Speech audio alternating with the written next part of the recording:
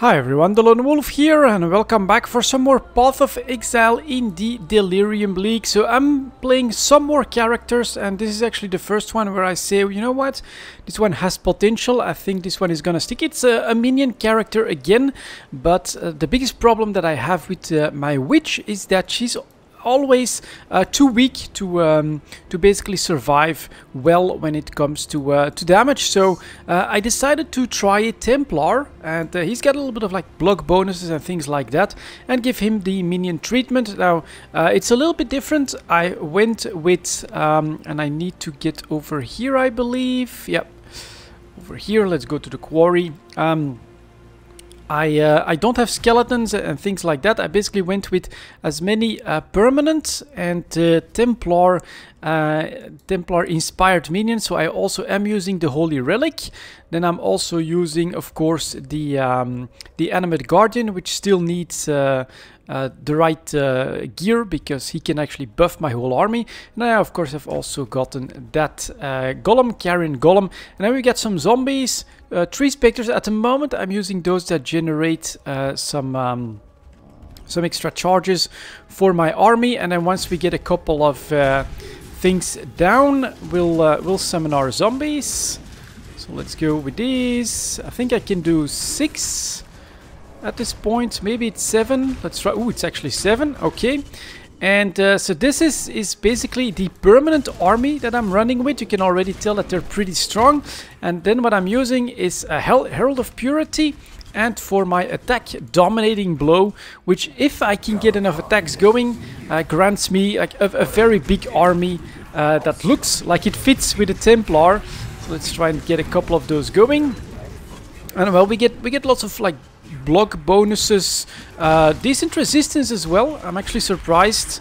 That's a very big advantage of the Necromancer. You basically need to invest next to nothing for resistance in your gear. This one, well, I've got some resistance in there, but it's actually doing quite okay, as you can see right here. And so this is, I also made all of them aggressive, so they do tend to clear everything out quite effectively. And well, there we go.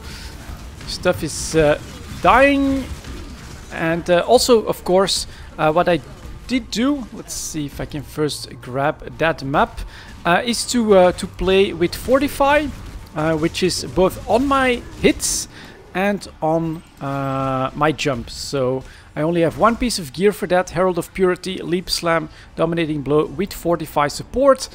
Basically, try to get all those minions, give them their own buffs, and then try to really keep safe, get enough resistance, enough block chance, all of that stuff to keep going. And then once we get going, I mean, these guys do shred through stuff, especially when I've got some of these heralds and things like that up and running.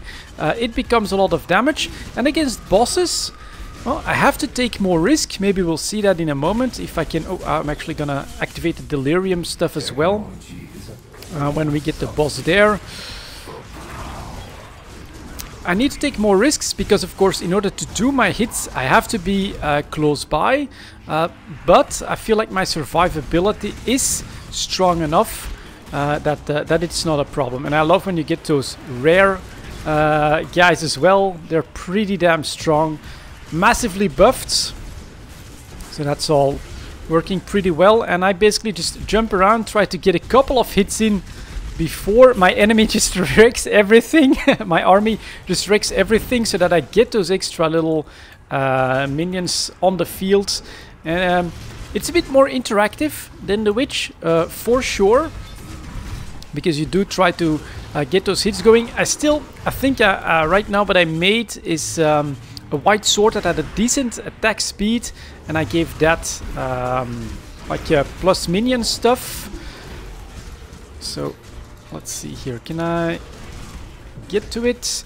So here I just use an Agony Skewer. I want a sword in order to be able to use Leap Slam, and I'm basically made so that minions deal 41% increased damage. I think there's gonna be like a right weapon for this that maybe has attack speed increase or double hits or something like that. That's gonna allow me to get far more minions up on the board more quickly.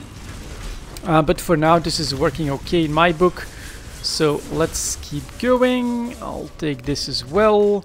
Another rare up here. Can smack that about a little bit, but yeah, they don't last very long. And then with all these Templar bonuses, you sometimes get stuff like Onslaught. So here is a boss.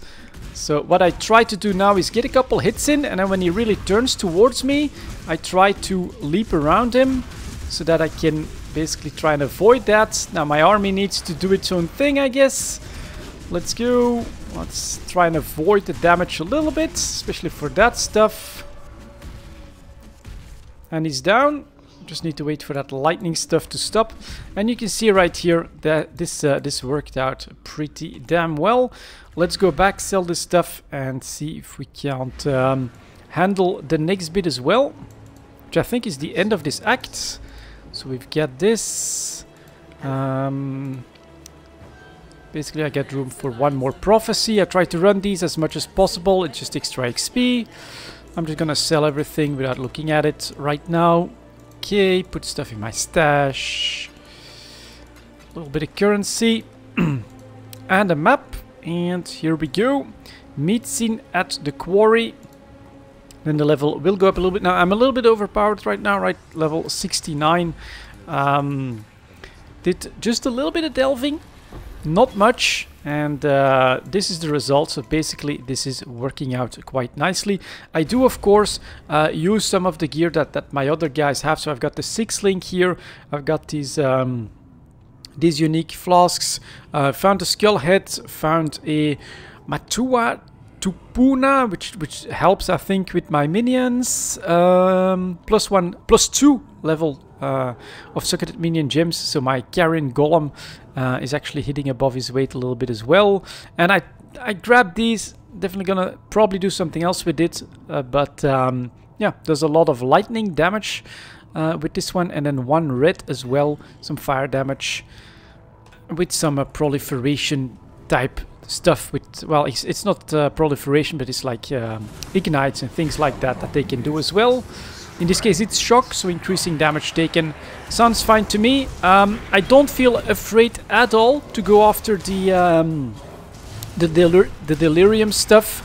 My army is super aggressive, and I tend to be able to leap out of damage or really threatening damage before any real trouble. I did die a couple of times, basically.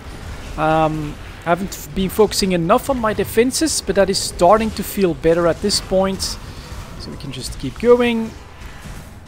Let's see what we can spot here. A couple of blues, a little bit of damage. Just get out of the way and let my army deal with them. That's all fine. Don't even need to hit these guys.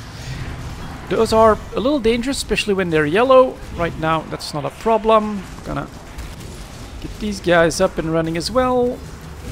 And there we get a little bit of range damage, so we're gonna try and speed up. Get out of that AoE. All going pretty... Ooh, lots of damage. Yeah. It does happen, but yeah, with Leap Slam, I basically feel like I can get out of trouble pretty easily. I'll take that plate, the jewel. I got a whole stash of them already, so we're not gonna keep grabbing those. And I'm again in the wrong direction. Okay, so we can still go over there.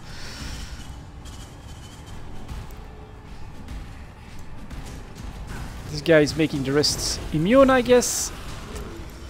And there we go. It really felt like, you know, a couple of occasions where, of course, I have to keep paying attention, but the Delirium mechanic is very doable. It's probably been nerfed a little bit as well from what it was right at the beginning. And that means that I'm pretty confident once we're out of it that we'll wreck most stuff. Now here we get a couple of rares, if I'm not mistaken, that could be a little bit more dangerous as well. What I like to try and do then is to first take care of some of these smaller guys, increase my army count. Whoops, try to avoid a lot of that prop. There we go, like that, before we go after the rares. So basically any small adds become resources for me to create more soldiers. And when it's only small stuff, That's what happens from time to time.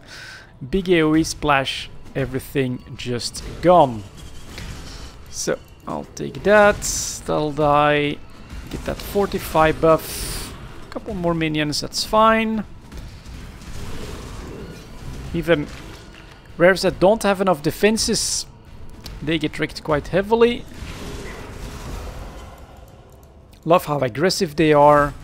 And once we get to the next level, like this, maybe I'll show you guys what I've been doing. Obviously, as a Templar here, I went with Bastion of Hope, which gives me block, gives my allies chance to block, just great survivability. Then we've got what's called Radiant Crusade. With allies, you and nearby allies have Onslaught. While there are at least 5 nearby allies, you have Onslaught. While there is at least 1 nearby, deal extra damage. And then up here, also Intimidate and a nerf. Not really sure what it does, but sounds like it could be pretty useful. And then the last one is probably going to be this one. I don't think any of these are that great. But perhaps I can basically give them extra charges as well. And then for the 3, lots of minion stuff up here. Here I took some extra block chance. For spell blocking, increase my survivability. Right now I'm working on the big node. Then we move here, minion stuff, here minion stuff with this, and this is also an extra zombie. And now I have to choose. I could still go here to make my minions more tanky, or I could try to focus down here for more tankiness myself. Having a blast, let's go to the Rotten Core and let's see if we can handle that. Oh, that shouldn't be a problem. Although, yeah, there is some more dangerous stuff, like here. But look at that. Look at that damage. Very, very nice. And yeah, I feel like I can get some decent speed going as well. Let's get that instant flask to work. And there it is already. The black core, what are we doing? Ooh, stuff that's related to the labyrinth. I might wanna try and get like at least a 2 or 3 if I can. I'll take the flask here, jump behind the enemy. That's just an extra minion for me. Thank you. Here's another rare. Gonna be hitting that a little bit. Gonna do this one as well. Okay, go, go, go. Another blue pack. That's perfect. I do like to do this. Jump behind the enemy. My minions storm in. And then, not a problem. We still have... Ah, damn it. Let's see what this is. Oh, that's interesting. Damage penetrates 6 elemental resistances. Trigger Edict of Frost on kill. Not sure if this is good for this character, but I'll take it. And then now we are at the black core, where we talk to Sin, and then we get 3 short maps to do, and then we get the final boss of the act. Or do I have to still talk to Sin? I guess it's okay. And maybe on my 3 I'd like a hybrid flask, because I do use Mind Over Matter, of course. Could be handy. Okay, minions are doing fine. Get some more on the board. This just... Honestly, this feels just as good damage-wise as the Necromancer, but with added survivability. So I'm very happy that I'm giving this one a go. On top of that, I'm also using this Holy Relic, because I'm doing attacks myself, right, with the blow. And that gives me and my minions health regen. Very handy stuff. I just need to find a better way to basically apply those attacks. Do that faster, maybe multiple targets, something like that. So that I can get my army to grow more quickly. There's Tuedra. I'm gonna run around just a little bit, because he does have some... Oh, and we should I have been behind that? Alright, we're gonna... Well, my minions are taking care of business. And he is down. That was super fast. Let's maybe talk to Sin first. Maligaro and Chevron are left. And yeah, I do feel like... Okay, let's take care of this rare here. Another one down there. Love these aggressive minions that just find their own targets. And just, you know, I don't even really have to do attacks if I don't want to. Although I love to just increase my army, which increases my my efficiency, of course. So if I can, I try to get a couple licks in, so we get a couple of my light dudes to help out. But honestly, this persistent army is already very cool. Like that. There it is already. Oh man, this is really going fast. You're down. Get a couple hits in, and then when he starts to do stuff, try to leap out. Anticipating those attacks. Yeah, lots of purple stuff. Ah, a couple of his clones.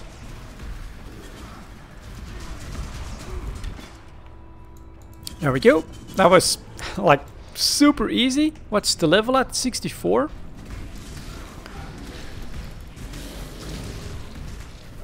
And now again, I can just look for a decent spot, and then my army back here just wrecks. So good. This feels like, I'm not sure when the league ends and the next one stops, but this feels like this might just be my go-to for a starter character next time. I really also felt that while leveling, I had, well, not the best speed, but it was definitely manageable, but especially had good survivability throughout all of it.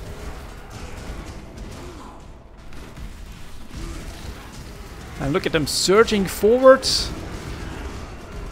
attacking everything in sight. There we go, down. We have got Chevron left, likes to AoE with lightning as well, so here I am going to jump around a bit more. Let's see if there's any more hits that I can do. Yep, look at that. Super fast. You should have everything you need now, Sin. And then the Depraved Trinity to end the act. So I'm gonna try, and especially if I feel like I can't move, I'm gonna... There we go, he turns around again. So we're gonna go like that. Avoid this stuff.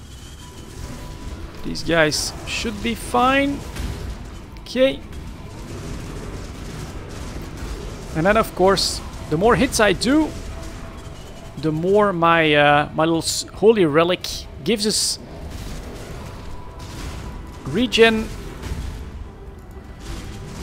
Okay, now we gotta be a little careful because stuff will get a bit more hairy here. Or not.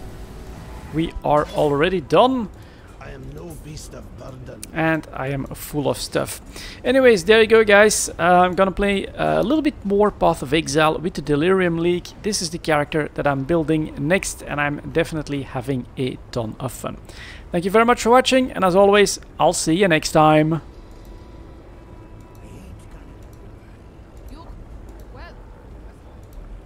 Ready to go? Just in time as well. Grandad says there's a good full liturgical heaven blowing our way.